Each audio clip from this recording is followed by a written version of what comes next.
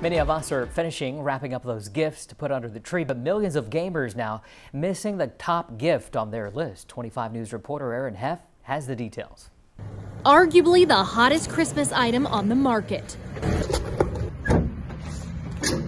It's the latest Xbox and PlayStation console, and only a few have gotten their hands on one. They just released right at Christmas time, so everybody's trying to get them right now. This coveted black box, actually so sought after due to high demand and low production, has led to missing packages across the country. One of the lucky ones is this local teen. Well, I got the Xbox X Series, true 4K gaming. It's really, I'm really glad to have it, honestly. Really hard to get, kind of hard to achieve, especially with everybody buying bots and stuff. The teen's family not wanting to highlight themselves as one of those lucky enough to nab the coveted console. I was lucky enough to beat out everybody and all the bots, obviously, to be able to actually secure my place in getting one of these machines.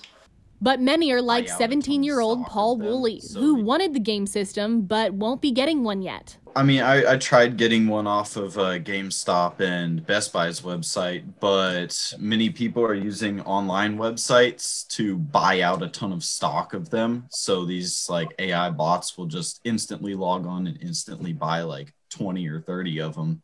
Coupling that with people selling them for double, even triple the price on other sites. I don't want to pay double the price off of eBay or Craigslist. My friend group, of course, yeah, my friend group really wants one, but it's probably not going to get them until they come out in vast numbers, which nobody knows when will be.